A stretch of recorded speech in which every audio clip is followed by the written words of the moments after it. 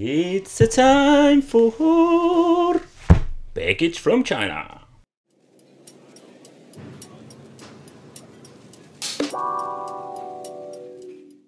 Hey guys, welcome back to the channel. We're back with a new video and it's awesome that you're tuning in. We are going to take a close look at the new plug-and-play device, is the Y2 Pro from Datafrog.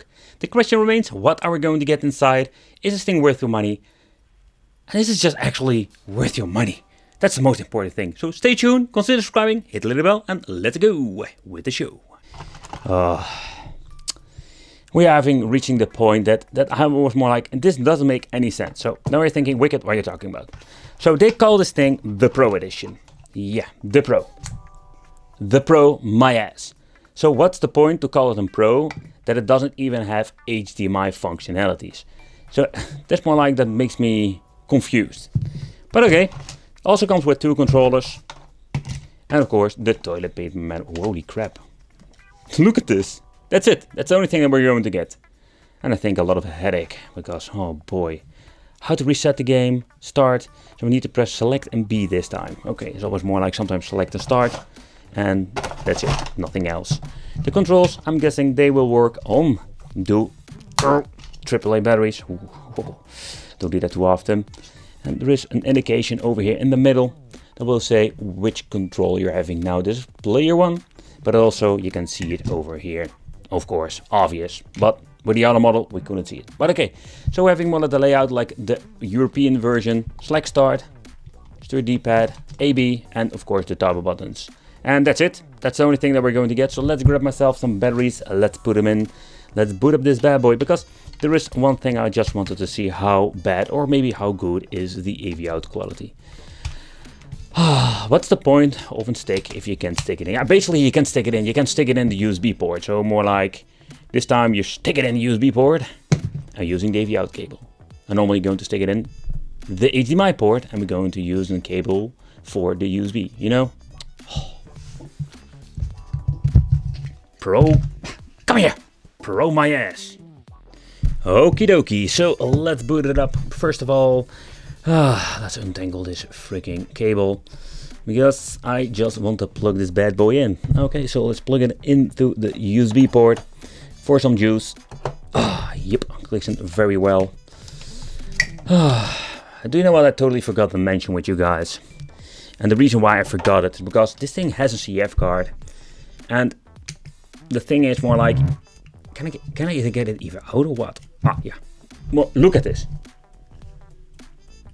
There is no CF card, you know? It's more like, what are they doing with this? It's such a weird thing, but okay.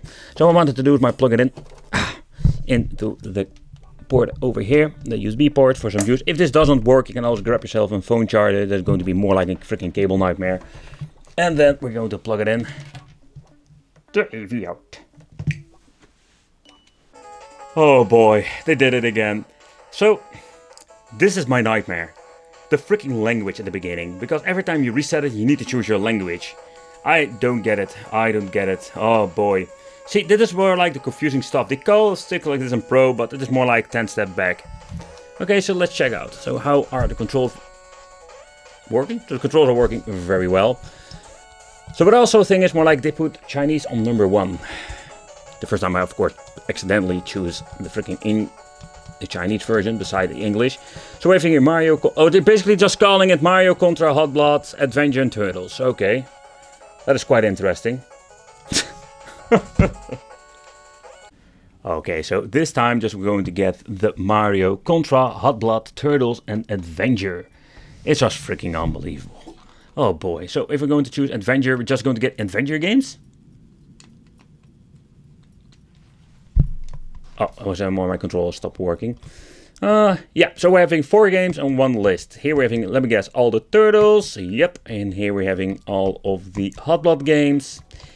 Yep, and also comes with Mighty Final Fight. So that's one of the mistakes. And Contra and Mario, of course. So the thing is more like, and they had 545 different games, thinking, you know what? We have no idea what to do with it. So let's slap it in one big, gigantic pile of a shitty list. No search function capabilities. It's just one freaking nightmare. My controller stop freaking working every time. Oh boy. But what you can see is more like a mix of homebrew games, naughty games, like all kinds of stuff. But yeah, if you want to search a game, good luck with that.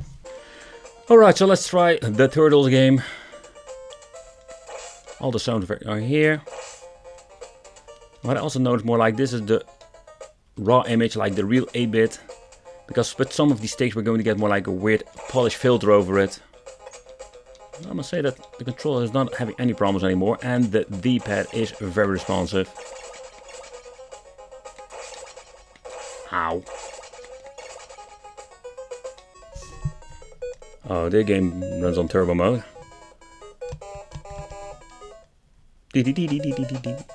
But the image itself looks really washed out. And it's just simply because it has such a poor AV out function.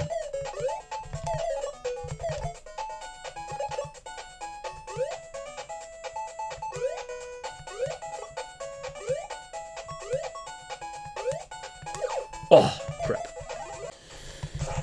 Okay, so let's see how this is working. Turbo one seems to be working fine. Ow.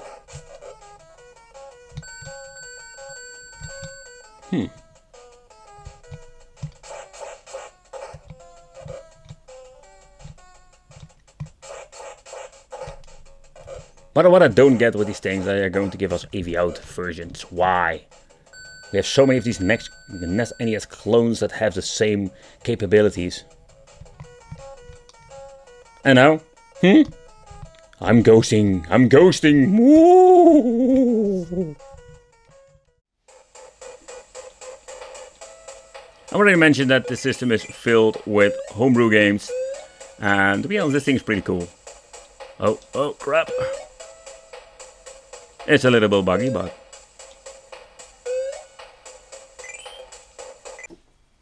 So in general, I am always super fascinated with these weird NES, SNES, Sega, PlayStation 1 and nowadays the stick versions. But this thing makes no sense. There is an SD slot, but you can add games. And it looks like an HDMI dongle, but it isn't.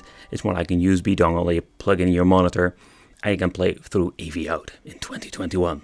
The controls, it did have some minor issues, like somewhere my connection fell away, but it aren't the batteries, I know for sure, because I have brand new batteries in it for making this review, so that is not the thing and the problem. But nevertheless, it's more like a really cheap device, and they're naming it Pro, but this is just really pro bullshit, because there's nothing pro about it in my opinion. I want to thank you for watching, consider subscribing, hit the little bell, become one of the Wicked family, and I will see you in the next video. Would be great. Yeah.